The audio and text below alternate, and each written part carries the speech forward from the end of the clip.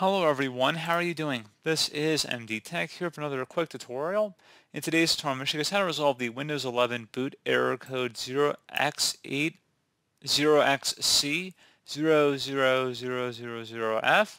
So this error would say Windows failed to start, and then just have a file directory boot BCD followed by error code 0xc 00000F.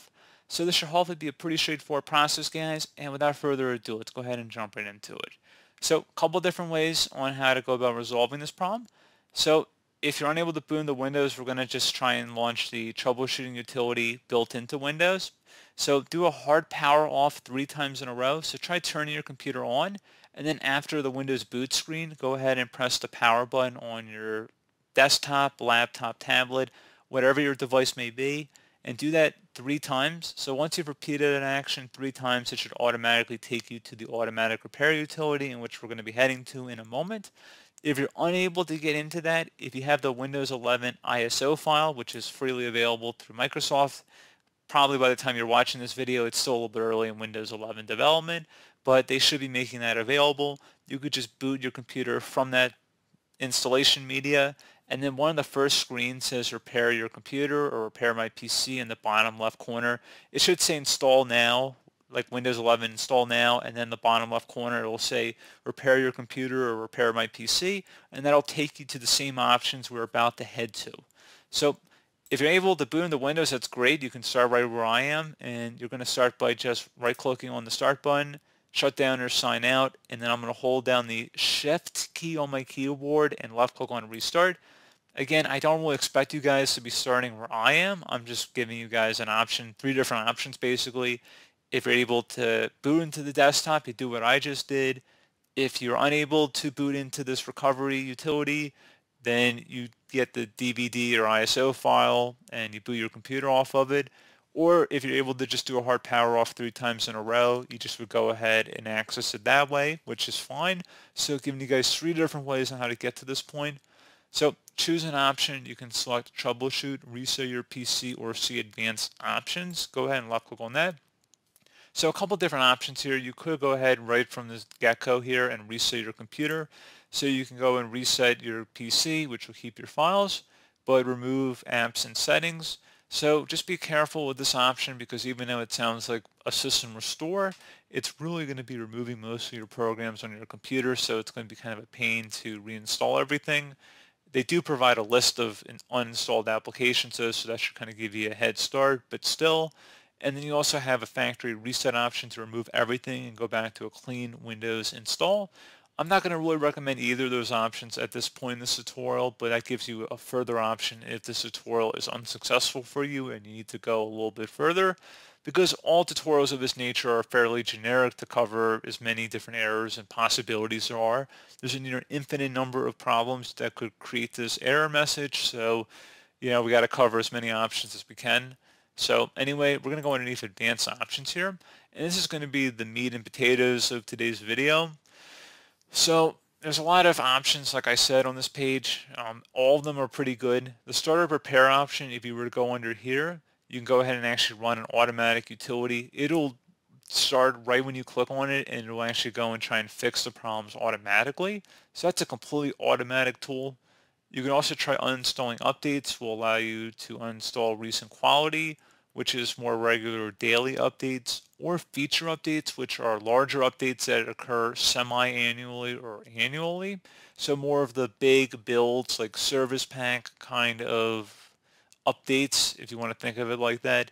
You can also go underneath startup settings, which will allow you to go to the safe mode or safe mode with networking. You can also boot to a command prompt, I believe, also through here, but it's kind of redundant because you have a command prompt option here. You can also select System Restore, a very good option. I would highly recommend you guys take a look at that.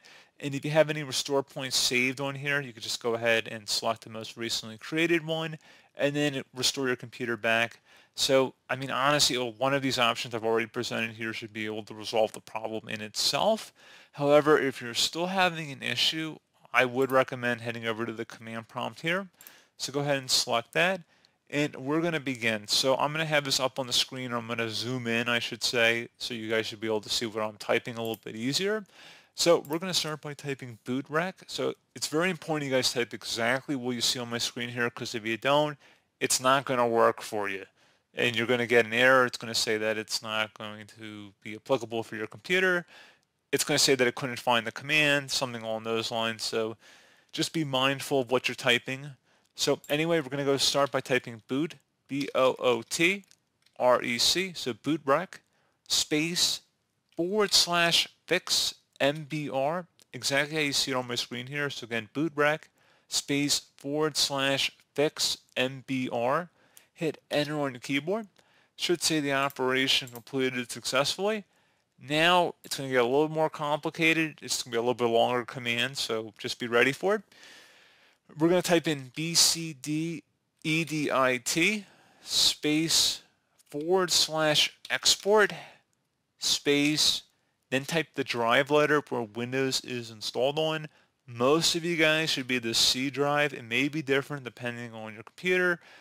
Let's start with the C drive. That's more than likely where it's going to be. So that's where I'm going to select. I know it's the C drive in my case. And then you're going to do a colon. So C colon. Then you're going to do a /BCD backup. So I know it's a little daunting, guys, but we're going to walk through that one more time for you. So it's BCDEDIT.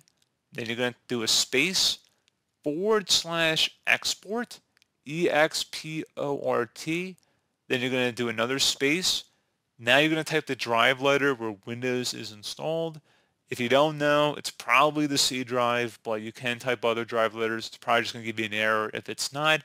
Other common drive letters could be the D drive, E, F, G, H. Usually it's pretty early in the alphabet, honestly, and the default is typically the C drive, so just want to put that out there for you guys. So now once you have it exactly how you see it on my screen here, hit enter on your keyboard. If you did everything correctly, it should say the operation completed successfully. If not, check your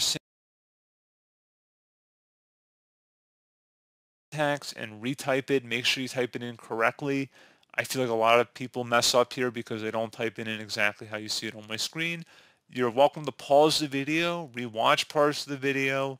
You can zoom in. I mean, there's a lot you can do on these video guys, and I think you can even listen to the transcript on the side of the video. I don't know how good the translation is, but usually it's pretty good. But anyway, we're going to go ahead and move on to the next command here. It's going to be ATTRIB space. Now we're going to do the same drive letter we did before, so it's going to be the C drive in my case. And then again, it's going to be a colon. And again, a colon, it's basically one dot on top of another dot. So if you hold down the Shift key and the key right next to the L key on your keyboard. So if you're unfamiliar with where to find the colon key, that's where it is. You can go on Google Images and look that up too. But again, so C colon /boot, B-O-O-T, /BCD, space -H, space -R, space -S.